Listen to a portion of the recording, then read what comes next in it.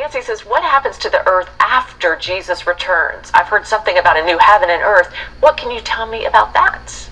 Well, I think God said, you know, he's going to make all things new, and he said the earth is going to dissolve with fervent heat, and there'll be a new heaven, a new earth wherein dwelleth righteousness. God's going to create everything new, and the heavens, the earth is going to be new.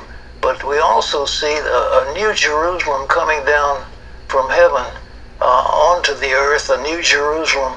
And so we got a little bit of a mixed message, but just please know there's going to be a fabulous new creation. And there's a lot in there about melting with fervent heat. And if the sun becomes a supernova and all of a sudden explodes, this earth is going to be bye-bye. Bye-bye. Yeah. Bye-bye. And if that happens, the scripture will be fulfilled very literally, okay? So who will be the people that will inhabit the new earth if everything gets blown up? There'll be those of us who serve the Lord, and we'll be spiritual beings. We'll live in a new heaven, a new earth. And, you know, Jesus said to the thief on the cross, this day you'll be with me in paradise. So we may have some questions about soul sleep, and what about intermediate? There's nothing in the Bible about purgatory. All right, okay, that's enough. Jesus said, you know, this day you'll be with me in paradise. I love that this scripture. day. Okay. That's so comforting. Yeah. Okay, so let's go over this. The Buenos dias, mis amigos. All right, to me, this is interesting. Somebody has a question for Pat Robertson. And they said, well, I heard something, you know, a friend of mine knows this person, and they got a cousin who's related to some guy in Alabama, and they say something about a new earth or a new heaven, right? I've heard something about a new heaven and earth. You know, to me, that's an incredible statement to make. It really is. I mean, how about this? How about reading your Bible and believing that the Bible that you hold in your hands is from God, and that Bible, the Word of God, is going to give you more truth, more wisdom, more understanding than any man on earth could do. I don't know why that's so hard for people. It's like people don't want to trust God at all. So don't even touch that Bible. Just listen to Reverend Smitty or whoever. That's the impression that I get from that kind of question. I've heard something about a new heaven and an earth.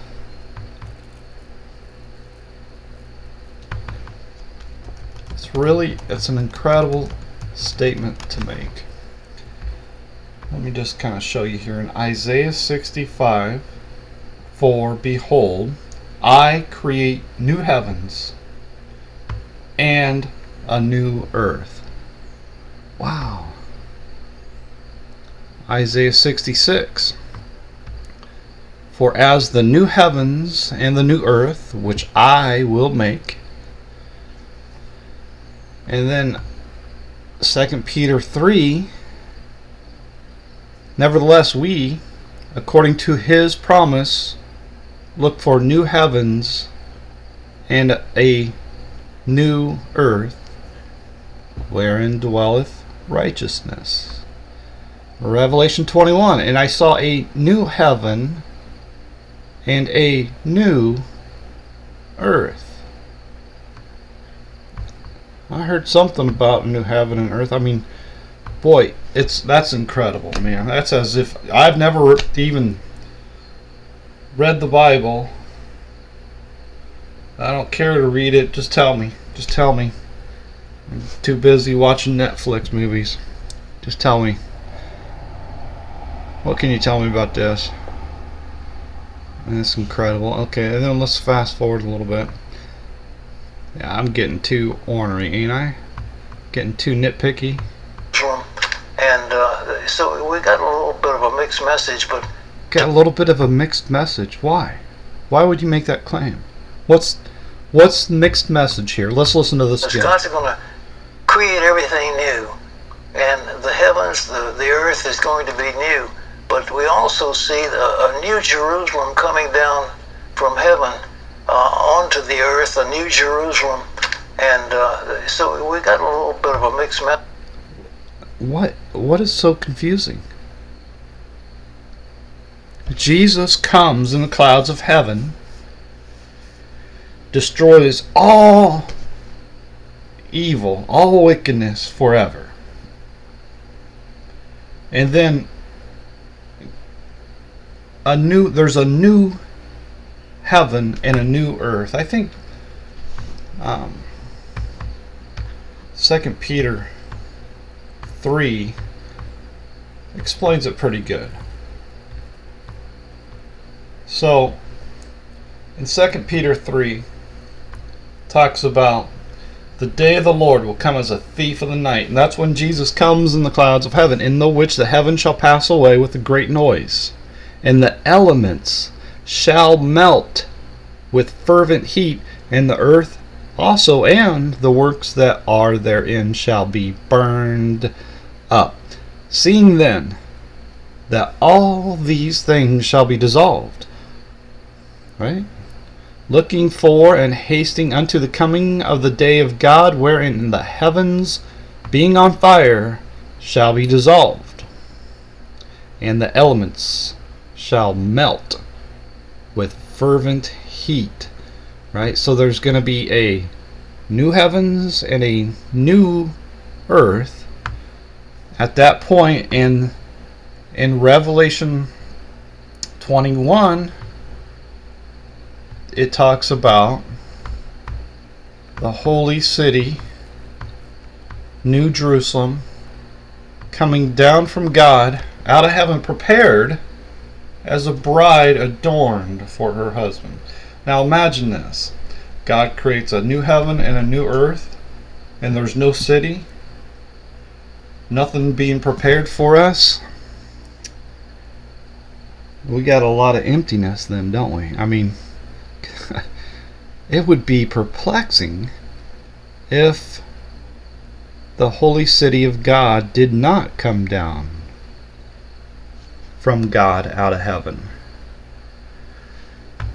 And I don't know what could be what in the world is going on in your brain to think that there's a mixed message here. Unless, of course, you're imagining UFOs and evolution and super monkeys and all this sort of stuff. I don't know. You could be confused, and it could be mixed messages in your own brain. But it's not mixed message in the Bible. There's nothing that there shouldn't be any confusion. Really, there shouldn't be. I know there is, but there shouldn't be. I think about what it says here in Galatians chapter 4. But Jerusalem, which is above, is free, and is the mother of us all. Right? Jerusalem, which is above. Right? Our holy city of God is not on earth, it is above. Right? That's important to understand, right? Alright, so that's all I wanted to share, I think. Was there anything else goofy that this guy says? You know, I always like Pat Robertson, nice guy, but yeah, I don't know how you get confused about this, partner. I don't know how anybody can be confused about this. Will be those of us who serve the Lord. And, now, the scripture will be fulfilled very literally, okay? So who will be the people that will inhabit the new earth if everything gets blown up? Who will be the people that will inhabit the new earth? It'll be all of us that are born of God and resurrected at the coming of our Lord Jesus Christ. Now listen to this. Blown up. There'll be those of us who serve the Lord, and we'll be spiritual beings. We'll live in. Yeah, okay. I'm okay with saying we're spiritual beings, but you got to understand. You got to understand. We're not just spiritual beings.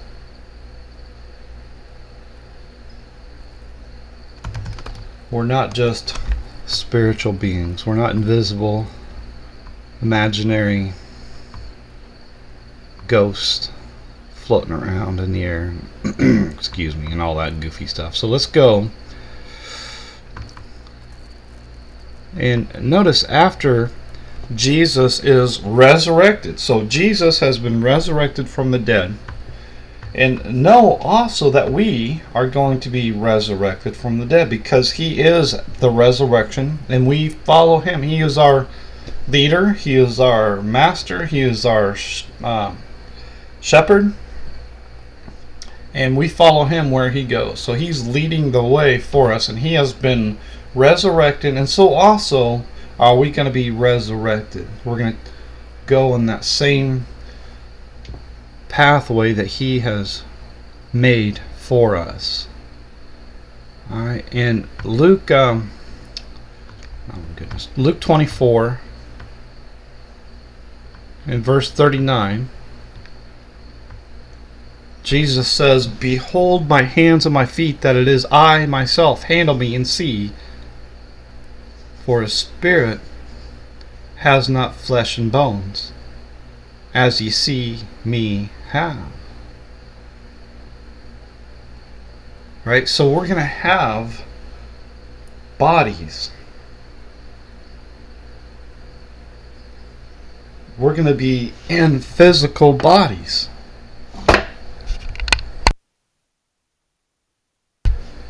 Right? So we're not just... What was it? So we're not just spirit beings. I don't know what that means. Do you? So we are in not in the physical body that we're in, but a new body. See, Jesus has destroyed this temple that we're in now, and he has made a new temple.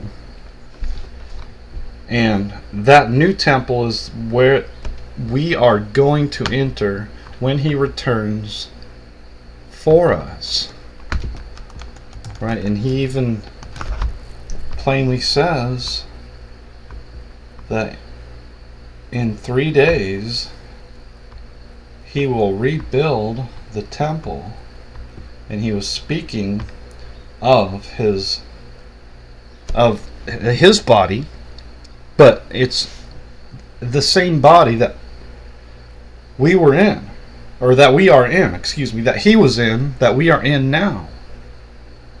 Right? He was in this body that we're in right now, and he destroyed it.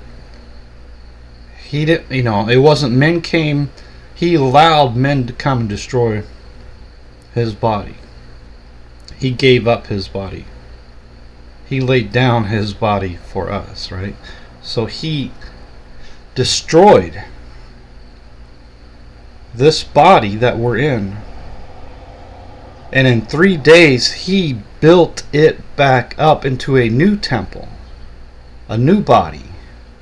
And that's the body that we are going to be in when he returns in the clouds of heaven. Make no mistake about it. We're not just, cartoon ghosts floating around in invisible air. This is very, very, very real. Okay. Alright, so I appreciate, Pat Robertson talking about it and trying to explain. I think this is really something that people ought to talk more about. What will it be like after Jesus returns? He doesn't really go into it very much. 1 minute and 48 seconds. It'd be nice if he had more material than that, but It's a tough question, right? Alright, so anyways, I just want to talk about that. I think, to me, it's fascinating. It is. It's interesting to me. I might be the only one interested into this idea of what happens after Jesus returns. But to me, it's interesting. It is. Because that's what I'm putting all my hope and my faith into. Yeah, I want to see this world destroyed, sure. But I want to know about this world that is to come, when we are transformed into our glorified bodies, a body that will never die, when we take off this mortal and put on immortality, right? When we take off this corruptible and put on incorruption, and we are on a new earth with new heavens. And that, to me, that's interesting.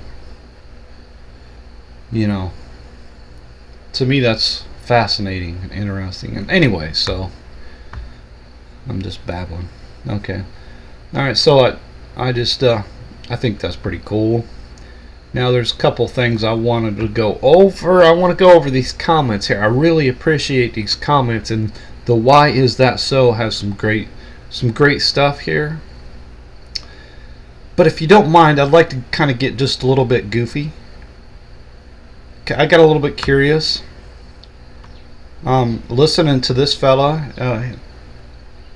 He's an interesting speaker. He's always got interesting thoughts, and he's talking about, I don't know where it's at in the video here, but he's talking about how all these doctrines that basically they excuse the Pope, or they excuse, in a sense, the Roman Catholic Church. How all these doctrines that are floating around in the world today, that they are from the Roman Catholic Church. And he names the Jesuits in particular. And I can't disagree. So it's very clear when studying the Bible, and he was studying the Antichrist and studying the end times and all this sort of stuff, it's very clear that the Pope is the Antichrist. And to me, it's just lunacy to think that there's some legitimacy to the Pope. There's none whatsoever. The Bible specifically points to him as the Antichrist. There's no question about it. Who opposes and exalts himself above all that is called God or that is worshipped, so that he, as God, sitteth in the temple of God, showing himself that he is God. He thinks, I mean, the title Pope means Holy Father. What do you need it? You need God to come down and point his finger at him before you figure it out? Well, the problem is, of course, that there's all these false doctrines that teach all these things but the truth. And quite often, you'll have doctrines that go from one extreme to the other extreme. Right? And that's part of his point. Troy Clements makes the point of that sort of mentality and so on and so forth. And, it's just interesting stuff. Of course, the eschatology of Luke 21. I'm not sure why it says Luke 1:55, but he was talking about the eschatology of Luke 21 because it lines up exactly with Matthew 24 and Mark 13. When Jesus comes in the clouds of heaven, it's the end of the world, right? And he's talking about in the very beginning of this how every stone, when Jesus talks to, when he's talking to his disciples,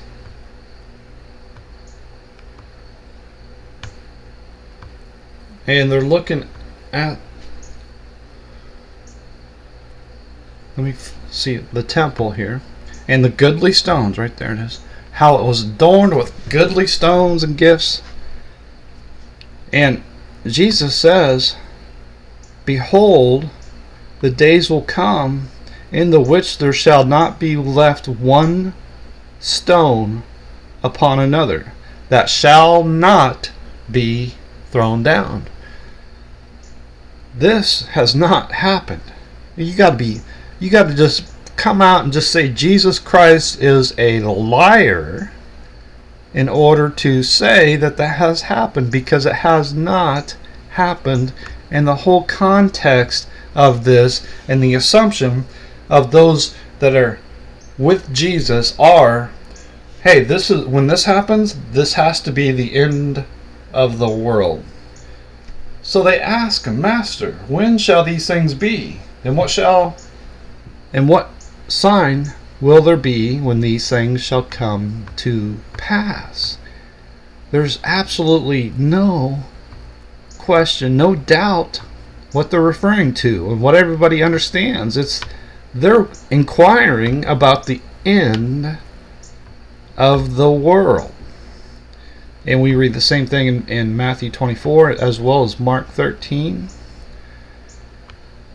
Jesus says, there shall not be left here one stone upon another that shall not be thrown down. And so his disciples came to him privately and said, when shall these things be? And what shall be the sign of thy coming and of the end of the world? They understand that when all these stones are thrown down, not one stone shall be left upon another. There shall not be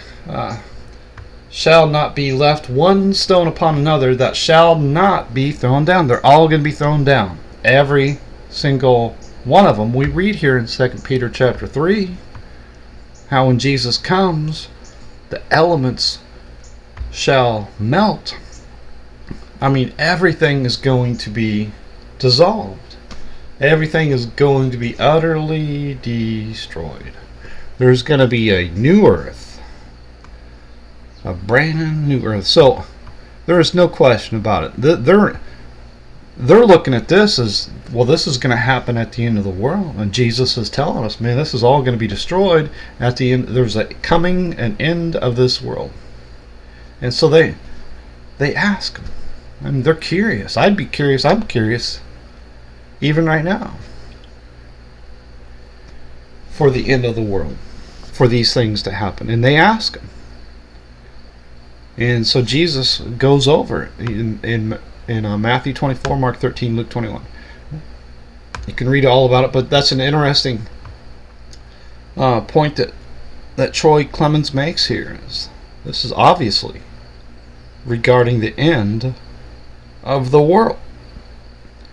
And so the point that he doesn't make, that I think he should make, is that this whole idea of 70 AD has nothing at all to do with anything in the Bible. None whatsoever.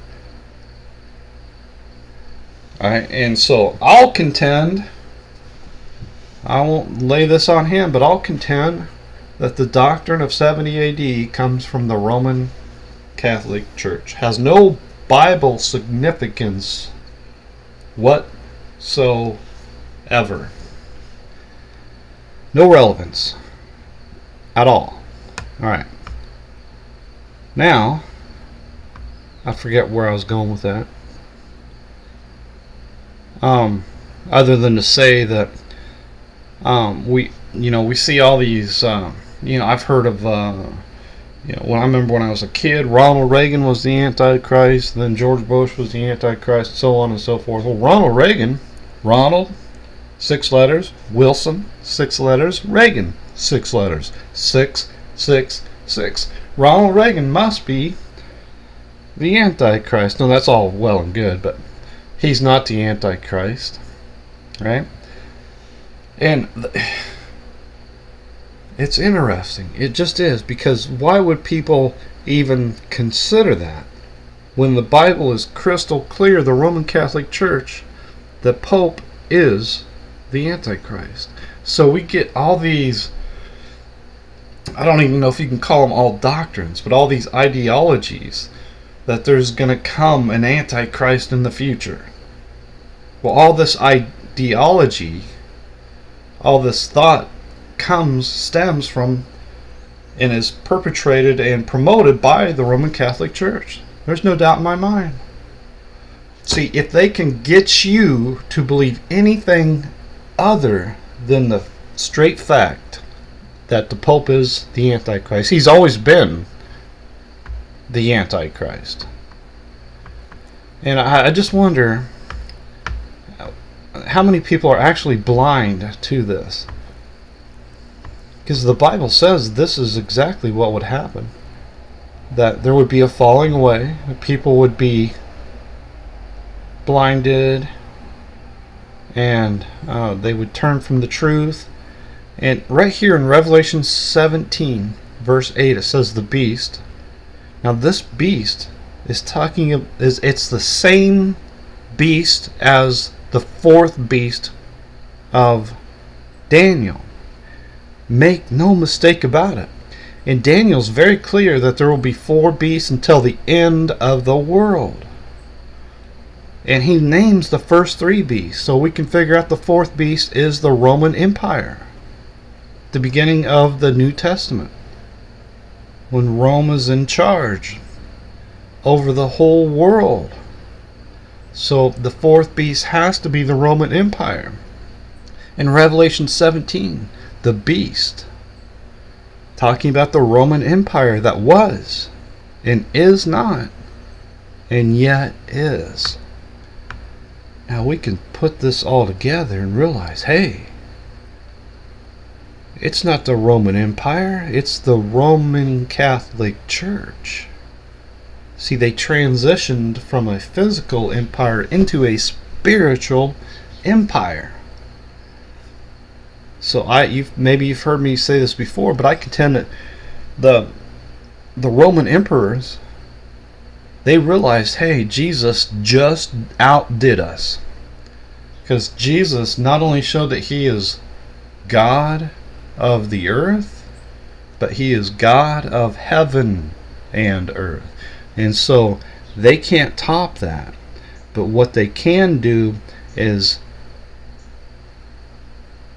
try to take his place and mimic what he has done and mimic his power and mimic his people and pose themselves as though they were God and God's people. And that's exactly what they've done. They can't outdo it, but they can pretend to have taken its place. And so anyways, it's very clear, but some very interesting stuff in the first 15 minutes of this video by Troy Clemens. Now I don't know what all this stuff is, but I just think that was interesting what he talked about. Now there's one goofy thing before I get to the comments. One goofy thing I wanted to share. So when he was talking about this, right? He was talking about how there's all these doctrines and they go from one to the other. And you know how you've heard me talk about the earth is not flat, it's bumpy. Well, the mainstream view, the popular view, is that the earth is a ball, right? How would you call that? Convex? You'd say the earth is convex. And then on the other side, of course, you're going to have somebody teaching the idea that the earth is concave. And I remember when I first I spent hours every day studying this particular subject, and afterwards I started looking at opposing views, different views, out of curiosity. What are they teaching? And One of the more popular, I mean, the flat earth stuff was nothing in 2012, 11 years ago.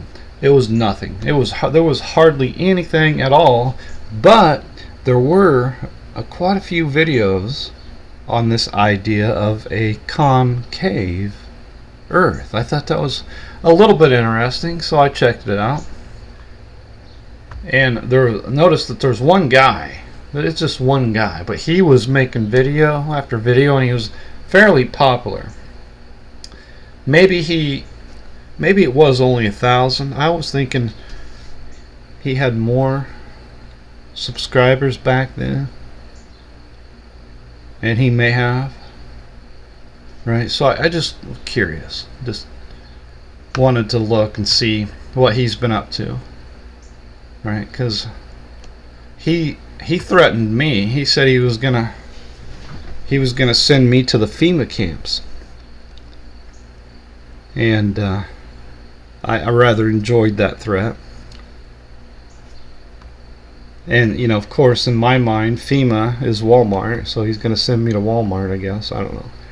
But I notice here, looking at his videos here, or at his channel, I should say, that his oldest videos are 5 years ago. What happened to him? Because I know he's been around for at least 10 years. Yeah, at least 12 years, right? So if something happened to all his videos, I don't know what happened to him, but I suspect this is what happened to him. Mr. Christopher, why did you make a threat against the federal elect? Because I'm trying to get people's attention. They were only flops. I'm trying to get everybody to listen to me because I have an important message from God. What's your message? Everybody needs to move to Florida by December 31st. Why? Because the sun and the moon are going to stop spinning and heat takes you over the dark side of the moon. It's going to be a total eclipse. Mr. Christopher, why did you call the sacrificial lamb? Alright, so anyways, I can't hardly hear any of that. But it sounds like he said he wanted to warn people about December 31st that the sun and the moon were going to stop spinning. And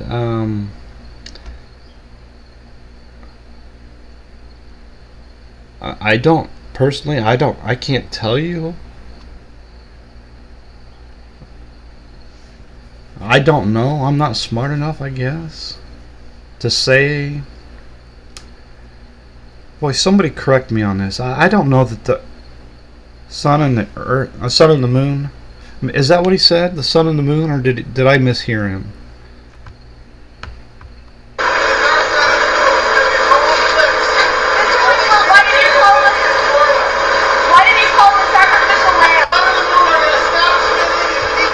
The sun and the moon are going to stop spinning. Sun and the moon are going to. I don't know that they're spinning. So I don't know what in the world he's talking about. Alright. So I don't know when the original video of this took place. You disgusting people. I'm going to fucking kill you all when I'm in charge. So I think that's, you kind of get an idea that possibly this guy who calls himself Lord Stephen Christ, possibly, perhaps, he is not the Lord, and he is not the Christ. I don't think he is. I want you to look at me. Look at me.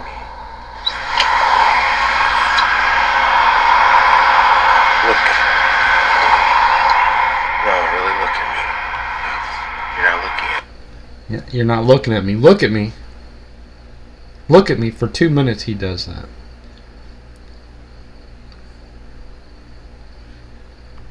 for 2 minutes. He sits there in front of the camera and says, "Look at me."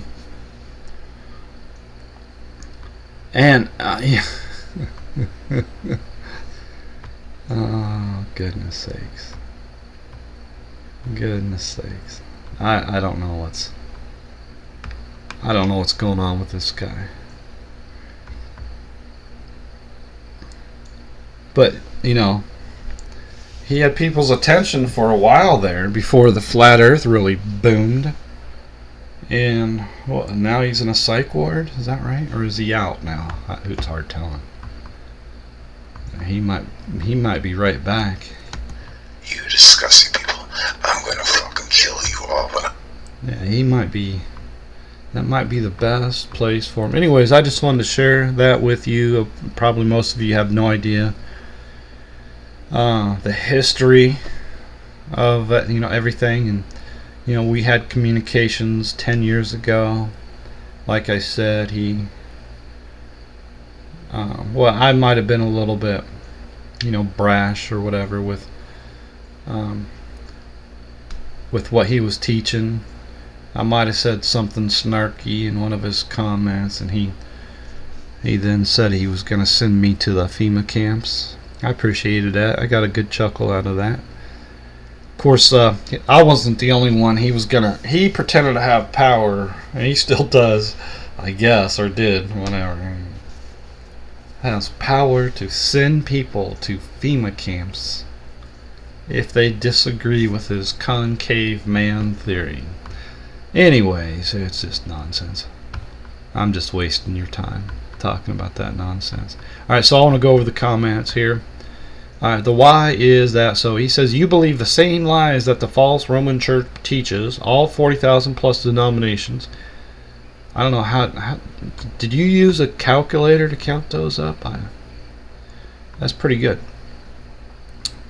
Of false Roman Christianity teach the same lies as their mother. All Protestants are her protesting daughters that came out of the Reformation. Alright, so let me just real quickly go over this. So I'm in a sense, I'm with you in the sense that I don't like labels at all. But it is absolutely imperative and important that you understand the difference between a Roman Catholic and a Christian, a true Christian. It's impossible to tell nowadays because people call Roman Catholics Christians and they're not. It's like calling Mormons Christian. They're not. But if you read your Bible, you would see that like in Matthew 24 that Jesus says, many will come in my name saying, I, Jesus, am Christ, and shall deceive many. Right? So this is what's supposed to happen. Right? They're supposed to be deceivers, liars in the end time, more so than ever before, and that's exactly what's going on. Okay. Alright, so then also the other point I want to make is the Protestant movement began because they were protesting the idea of a pope. The pope is not biblical at all. Not it. There's nothing at all that remotely suggests the idea that there should be a pope. And in a very straight way speaks out against the idea of a pope. And then the one verse in the entire Bible that they used, that they think is going to trick people into believing that the Pope is justified, is in is in Matthew 6:16, right? When his disciples come to him, or I'm sorry, when Jesus says to his disciples, "Whom do men say that I am?" And they said, some say John the Baptist, Elias, Jeremiah, or one of the prophets. And he said unto them, but whom say ye that I am? And Simon Peter answered and said, thou art the Christ, the Son of the living God. And he got it right. He got it exactly right. Jesus is the Christ, the Son of the living God, and the church is built on that fact. The church is built on that rock. The fact that Jesus is the Christ, the Son of the living God. That's the rock the church is built on. And, of course, the Catholics, they purposely try to get people to rethink this, right? They manipulate people's thoughts into thinking this somehow is referring to Peter as the rock. And not Jesus Christ in the fact that he is the Son of the living God, but rather Peter. Alright, and honest to God, I don't know how anybody can get that wrong, but over 1 billion people do today. They don't understand it. And then, of course, if you never read the Bible, you wouldn't even know this. If Peter was the rock that your church is built on, and then what do we got here? 5 verses later, what is your church built on? That's right, Satan. That's a hell of a church you got there, partner. Alright, so I get it. You're against the Roman Catholic Church, so am I. But I'm not. If I'm teaching something wrong, period, I want to know. Alright? If I got anything at all wrong, I want to know, regardless of what others might be teaching. Okay? All people, all humanity will be saved. Not just you self-righteous hypocrites calling yourself Christian. Okay. So, this is pure insanity. Alright. If all were saved, then there is no justice. Alright. And so this idea that everybody's saved, it's stupid. It's not biblical. And it nullifies any hope for justice. Alright. God does not torture weak and deceived human beings in some kind of eternal hellfire. Alright, so what is the word that I'm looking for, or the phrase? Thou fool, thou should be in danger of hellfire. Actually, thou fool shall be in danger of hellfire. It is better that you pluck out one eye than to have 2 eyes and be cast into hellfire. It's better to have one hand, or enter into life maimed, than to have 2 hands to go into hell, into the fire that never shall be quenched. And your foot, same thing.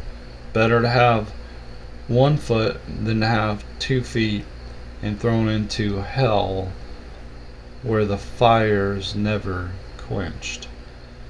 We get that as well. Death and hell is cast into the lake of fire. Hell's going to be thrown into the lake of fire.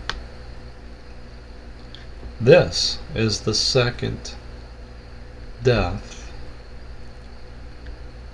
Alright. So God does not torture weak and deceived human beings in some kind of eternal. So I'm not sure what you're talking about here. If you want to look at it as that, they're not being tortured, I'm with you. All right. The fact that they are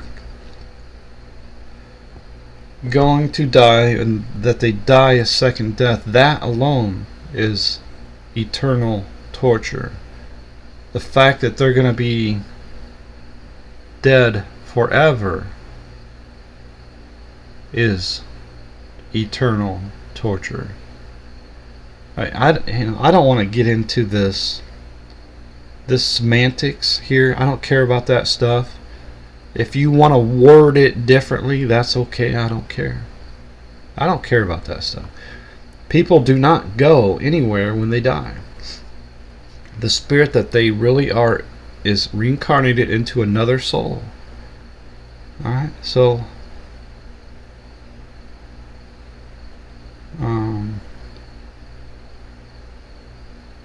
if that were so, why would the world come to an end?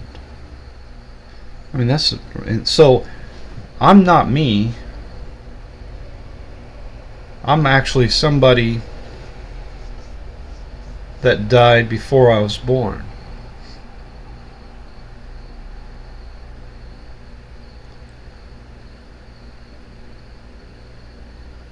Alright, so think about this. When Jesus died,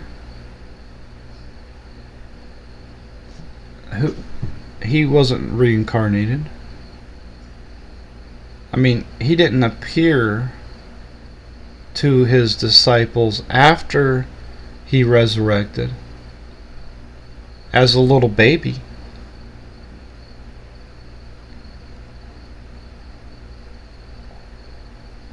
Is that what you're saying? Is reincarnated into another soul, another body of flesh? Now, surely you're not saying that Jesus took over an adult. He was reincarnated into an adult? How? That doesn't make any sense. Does it? Did it? Because if there was an adult, then that would be their own soul. That adult would be their own person. They'd have their own soul. So Jesus couldn't reincarnate into that body. That body's already taken. He can only be reincarnated into a baby. I mean, what in the world?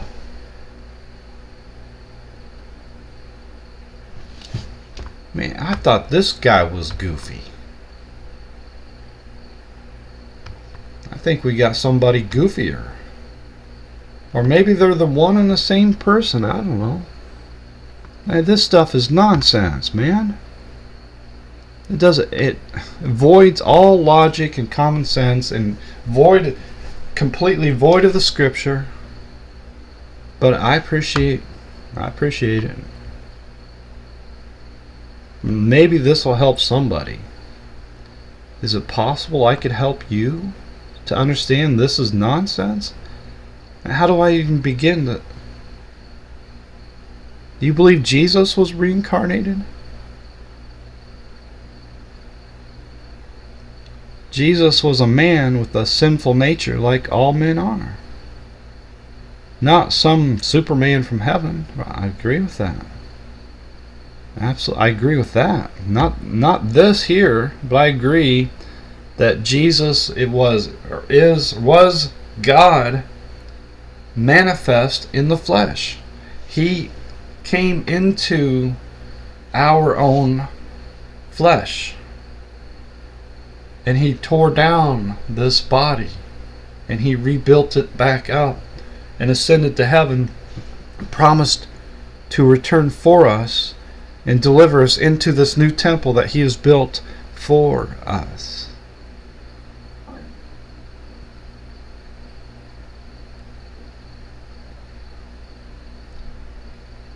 So I don't know what in the world is your point here, man. You seem to be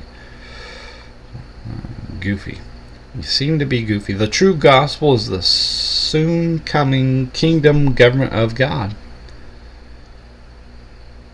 on this earth, not some story about Jesus. Alright, so I dare you to prove me wrong on any of these truths using scripture, God's word.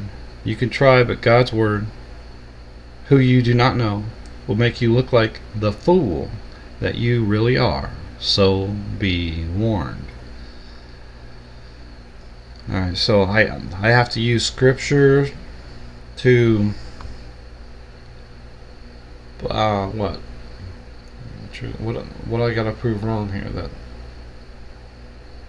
I can't use scripture to disprove reincarnation, because reincarnation is not in the Bible specifically. It's not supported by the Bible at all. Wedden 105:1919 says, Hebrews 4 verse 15, for we have not an high priest which cannot be touched with the feeling of our infirmities, but was in all points tempted like as we are, yet without sin. Right. So I think that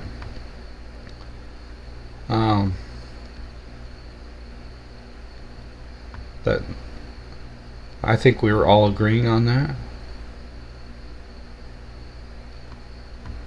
He was tempted by it. Right, so he wants to look at the carnal mind as the devil, and that's just plain goofy.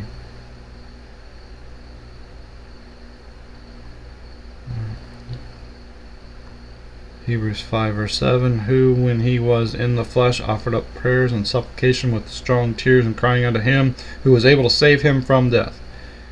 I gotta double check this.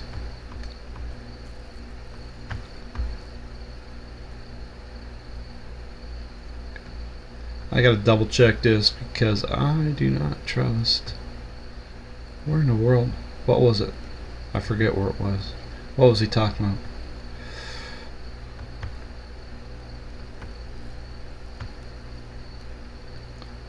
Who in the days of his flesh, when he had offered up prayers and supplication with strong crying and tears unto him that was able to save him from death, and was heard in that he feared, though he were a son, yet learned he obedience by the things which he suffered, and being made perfect, he became the author of eternal salvation unto all them that obey him, called of God and high priest, after the order of Melchizedek.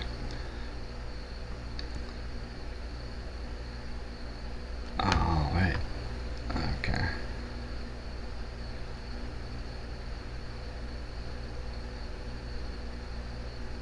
I don't know what the point is here, partner. 5 minutes ago? I don't know what the point was here.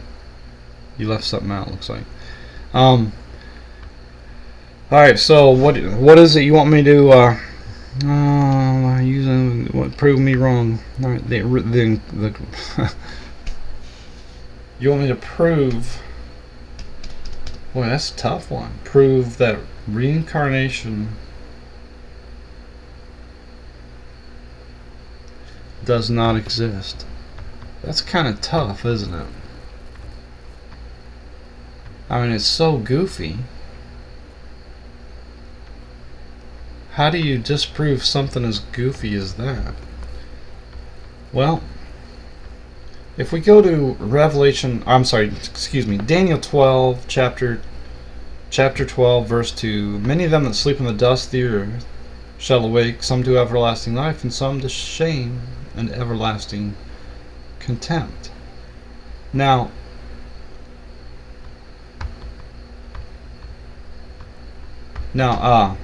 this suggests, obviously, that when we die, we go to the dust of the earth. Just like I pointed out the other day, when when David was grieving for his son,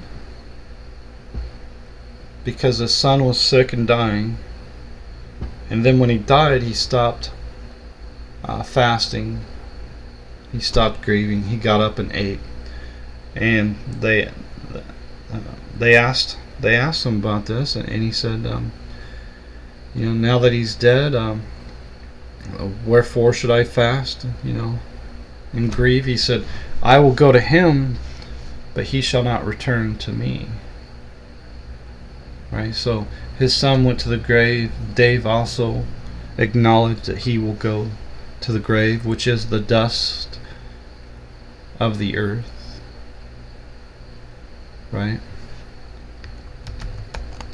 Now there's a verse here or a phrase, or something in this book here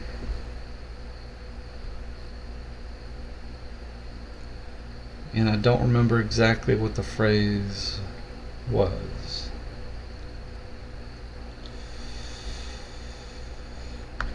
I don't remember, so I'm going to waste a little bit of your time trying to jog my memory a little bit. Talking about, I think that's it right there. Alright, so let me look at this one real quickly.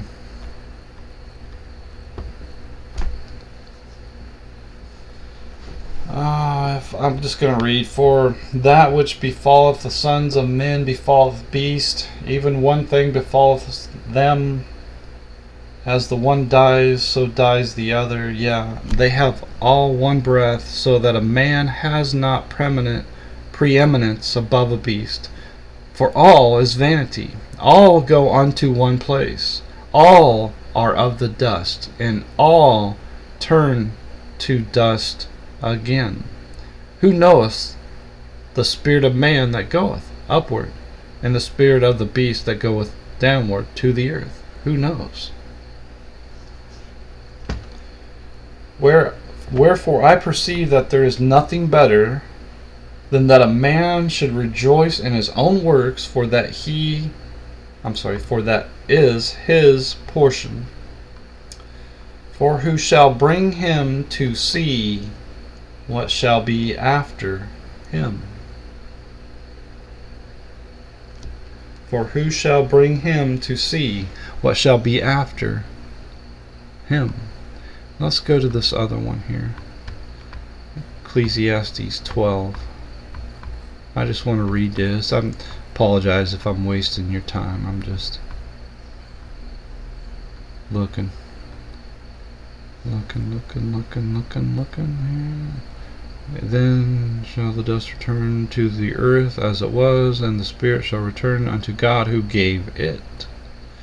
Now, I have to start at the top to get the context. Alright. Remember now thy Creator in the days of thy youth, while the evil days come not, nor the years draw nigh, when thou shalt say, I have no pleasure in them. While the sun or the light or the moon or the stars be not darkened, nor the clouds return after rain, in the day when the keepers of the house shall tremble, and the strong men shall bow themselves, and the grinders cease because they are few, and those that look out of the windows be darkened. And the door shall be shut in the streets, when the sound of the grinding is low, and he shall rise up at the voice of the bird, and all the daughters of the music shall be brought low. Also when they shall be afraid of that which is high, and fear shall be in the way, and the almond tree shall flourish, and the grasshopper shall be a burden, and desire shall fail, because man goeth to his long home, and the mourners go about the streets. Or even the silver cord be loosed, or the golden bowl be broken, or the pitcher be broken at the fountain, or the wheel broken at the cistern. Then shall the dust return to the earth as it was, and the spirit shall return unto God who gave it. Vanity of vanities, saith the preacher. All is vanity. Alright, so that's interesting. That's great stuff. But I think I'd prefer to go to Ecclesiastes 3, right? Where are we at here? Oh, right there. Yeah, so let's go to Ecclesiastes 3 and see if this fits the idea of reincarnation. To everything there is a season and a time to every purpose under the heaven, a time to be born and a time to die, a time to plant and a time to pluck up that which is planted, a time to kill and a time to heal, a time to break down and a time to build up, a time to weep and a time to laugh, a time to mourn and a time to dance, a time to cast away stones, and a time to gather stones together, a time to embrace, and a time to refrain from embracing, a time to get and a time to loose. A time to get and a time to lose, a time to keep and a time to cast away, a time to rend, rip, tear, and a time to sow, a time to keep silence and a time to speak, a time to love and a time to hate, a time of war and a time of peace. What profit has he that works in that wherein he labors? I have seen travail, which God has given to the sons of men to be exercised in it. He has made everything beautiful in his time. Also he has set the world in their heart, so that no man can find out the work that God makes from the beginning to the end. I know that there is no good in them, but for a man to rejoice and to do good in his life. And also that every man should eat and drink and enjoy the good of all his labor. It is the gift of God. I know that whatsoever God does, it shall be forever. Nothing can be put to it, nor anything taken from it, and God does it. That men should fear before him. That which has been is now, and that which is to be has already been. And God requires that which is past. And moreover, I saw under the sun the place of judgment, that wickedness was there, in the place of righteousness, that iniquity was there. I said in mine heart, God shall judge the righteous and the wicked, for there is a time there for every purpose and for every work. I said in mine heart concerning the estate of the sons of men, that God might manifest them, and that they might see that they themselves are beasts. For that which befalls the sons of men befalls beasts. Even one thing befalls them, as the one dies, so dies the other. Yeah, they have all one breath, so that a man has no preeminence above a beast. For all is vanity. All go unto one place. All are of the dust, and all turn to dust again.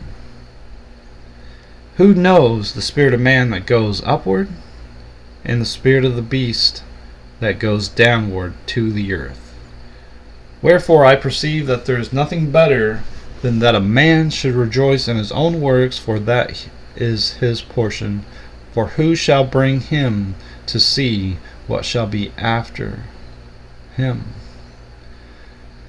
Now, to me, this is very clear. I mean, everything that we see in life indicates that we are of our own. I am just me. Alright, when I was born, I was born. When I die, I die. Okay? I'm not going to be reincarnated into a woman. I'm not going to be reincarnated into a transgender, transvite, whatever those goofy people are. I'm me. I'm just me. And when I die, I die. And what happens when Jesus comes in the clouds of heaven? We are all awakened, right? And many of them that sleep in the dust of the earth shall awake, some to everlasting life, and some to shame and everlasting contempt. Now, it is appointed unto man how many times to die? Oh, I gave away the answer, didn't I? What did I do? Type that twice? What's the matter? Well, no, maybe it is twice.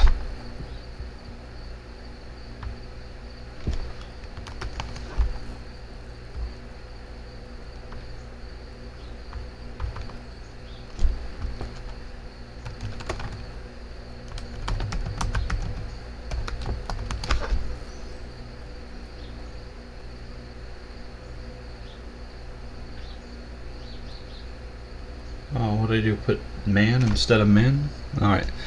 So Hebrews 9 verse 27, it is appointed unto men once to die, but after this the judgment. Alright, so according to the why is that so, Hebrews 9 verse 27 is a lie. The Bible lies. There's no other way that you can get around this. There's no possible way. See, if you're reincarnated into another body of flesh after you die, then you will die again. But Hebrews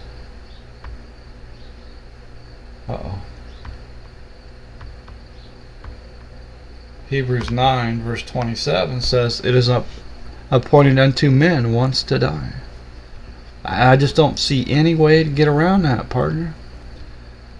I mean, you know, one thing that I think that you're not addressing here, or maybe I should read this. For then must he often have suffered since the foundation of the world, but now once in the end of the world has he appeared to put away sin by the sacrifice of himself, and as it is appointed as it is appointed unto men once to die, but after this the judgment. So Christ was once offered to bear the sins of many, and unto them that look for him shall he appear the second time without sin unto salvation.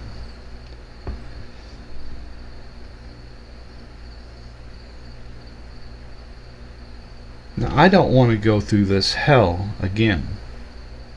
You think about how wicked this world is and all the pain and suffering that we've endured in our life.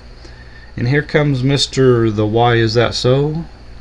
Claiming that we're all going to be reincarnated and we're going to have to endure this hell again. I'm not buying it, partner. I think you're full of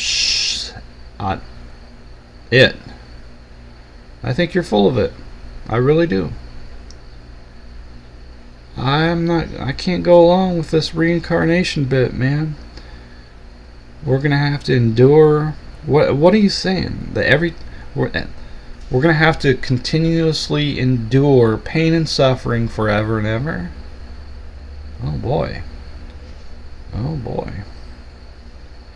Now, maybe it's me that should be warning you. You think about that. So, I'm just curious here. Jesus was a man. That's right. Jesus is God Almighty. Jesus is God Almighty. We read this all throughout the scripture. What's interesting here in Revelation chapter 1, not only is he the first begotten of the dead, and not only is he coming in the clouds of heaven, he is the Alpha and the Omega, the beginning and the ending. He is He is which is, and which was, and which is to come, the Almighty. He's Almighty God. He is the Creator. He has made everything. Everything was made by Him and for Him. Alright, so He's not just a man, but He was manifest into our flesh, and because He is our shepherd, He is our leader, He has led the way for us. He has suffered because He knows that we suffer. He has overcome, and now we overcome, just as He has done when we are born of God, or when we believe in Him. Right? When we believe on the Lord Jesus Christ, we have overcome the world. Alright, so I appreciate that right there. Alright, so I would say, hey man, your reincarnation stuff, big fart sound. Nonsense, man. Lord Serpent, Devils, Dragon, Satan. Metaphors. I don't know what metaphors is. I don't know what a metaphor is. Yeah, spiritual language and metaphor. I don't think it's the same thing. The serpent is a literal snake. The dragon is a literal creature. Now, is not a literal... Yeah, so Satan and the devil is not a literal being of any kind. Alright, the serpent and the dragon, these are literal creatures. But there's the physical creature, and then there's the spiritual reference. And when it's regarding the spirit of the devil and the spirit of Satan, these are all spirits that are absent of God, and Satan means adversary. Good job.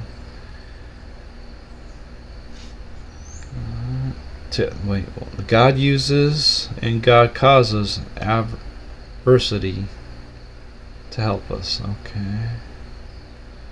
He causes all the pain and suffering in this world. God causes the evil in this world.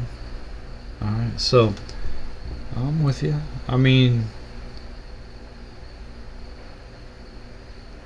I'm kind of with you.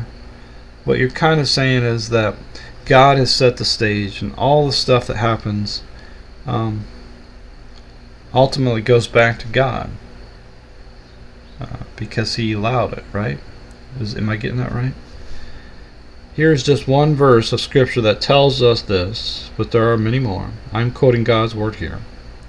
Thank you for that. The Lord has made all things for Himself, yes, even the wicked, for the day of evil. Alright, so let's go to...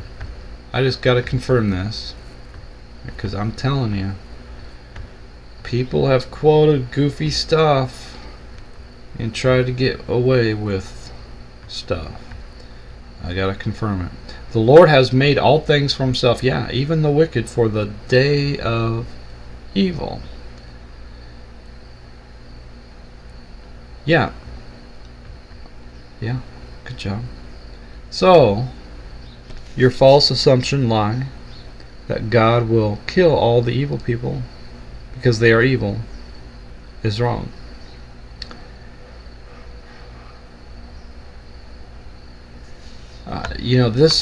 I appreciate that, but this is not saying God is not going to kill evil or wicked. Yeah, how in the world are you reading that and getting this idea that God is not going to kill the evil people?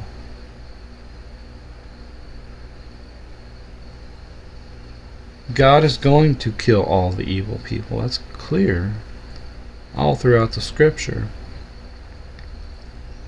God caused them to be evil in the first place. That is why they are here, to help those who are righteous to become better people. And when the time comes, God will save all the evil people too. No, that's not what the Bible says. God will save all people. So you don't even need to believe in Jesus Christ. God's going to save you. That's ridiculous and stupid and evil and wicked. I'm trying to be as basic and elementary as I can, because it's obvious that you are mentally impaired. Yeah, I'm mentally impaired. You're saying everybody's going to be saved. No justice. No justice at all. Alright, so... oh, goodness gracious. I don't even know where to begin, honestly. I mean, if you know about the wheat and the tares, the harvest is the end of the world, right? And...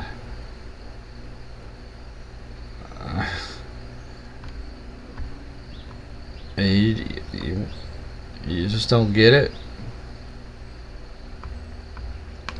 The good seed are the children of the kingdom, and the tares are the children of the wicked one, and the children of the wicked one are going to be burned.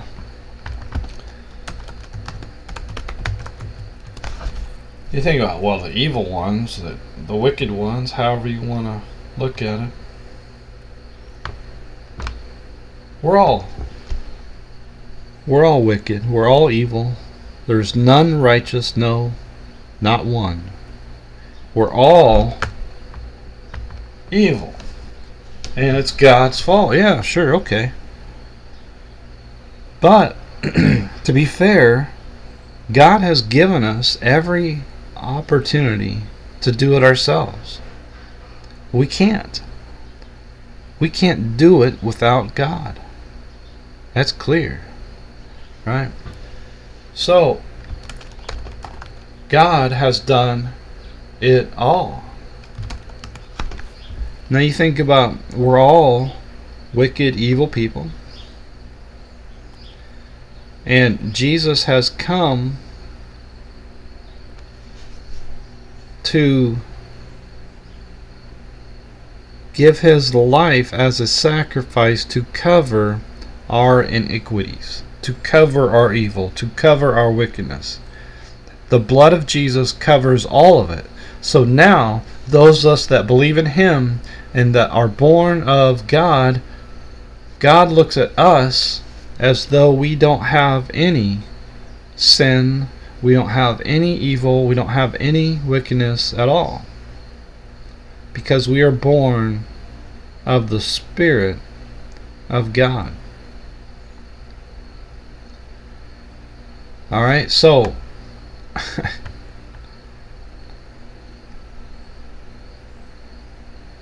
we're all evil people. We all have an evil heart. But we're not all born of the Spirit of God. The only way that we can be not evil is if we have the Spirit of God in us. If we are born of God, that's the only way. And the only way is to believe in the Lord Jesus Christ. So I appreciate that. The why is that so? This reincarnation nonsense is stupid. If I could be plain, speak plainly, it's dumb. And try to use some of your brain and read the Bible, really. Just try to think a little bit. User OX8EM2FF2T says, Bible, Song of Solomon, for Isaiah, for army, until military, for men/women needed, Jesus dead, comma, him. Alright, thank you for that comment, appreciate that. Gabriel SYT says, Walter am I saying his last name right? Walter Veth or Walter Veith sees the Vatican. I know who that is, by the way. He's got a lot of interesting stuff. He's an older gentleman and interesting old feller. Sees the Vatican and Catholic Church same as you. I like hearing you and Walter both, so in very good company. I appreciate that. That's a very nice compliment right there. And study your Bible and then make a vid. Okay, thanks. Oh, I read that yesterday. Yeah, so that's what I try to do. I appreciate that. Overwatch 7774. That's great advice, man. You know, if I could, I'd return that advice. I return that advice to you, my friend. Study your Bible and make a vid. Okay? Appreciate that. Alright, so that's it. Appreciate these comments here. Again, once again, you can't say dude. If you say dude, then your comment will not be displayed. Right? That's a rule. Fellas, that's a rule. And I got rules, and I do not appreciate the use of that word. Okay. Alright, so I guess that's it, fellas. I don't know what else to say. Oh, look, can we finish it on something? Yeah, no, I don't know. I don't know what we can finish it on. We gotta end it on something, don't we? We gotta end it on something. Alright, many of them that sleep in the dust of the earth shall awake, some to everlasting life, and some to shame and everlasting contempt, and they that be wise shall shine as the brightness of the firmament, and they that turn many to righteousness as the stars forever and ever. Yeah, there's no doubt about it, man. We're putting our hope into eternal life, right? We're putting our hope into everlasting life on a new earth with new heavens, into a body that will never die, right?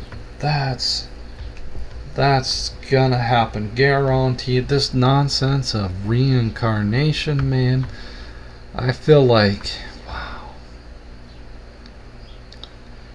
I don't know if I need to talk any more about it. I feel like I'm wasting time, man. Really. There's a whole lot of nonsense out there. And if we spend all of our time dealing with the nonsense, we're going to lose track of the things that make sense. Right? Now think about this.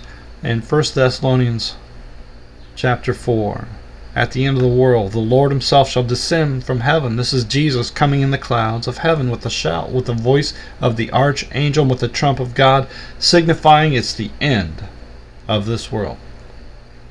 Right? And the dead in Christ shall rise first, and then we which are alive and remain shall be caught up together with them in the clouds to meet the Lord in the air. And so shall we ever be with the Lord. Now, if Bozo the Clown's reincarnation theory is correct, there wouldn't be any dead in Christ. They would all be reincarnated into living bodies when Jesus comes in the clouds of heaven. Make no mistake about it. Alright, this reincarnation stuff, that's for the circus. Alright, it's not for those of us that are built on the foundation and spirit of truth.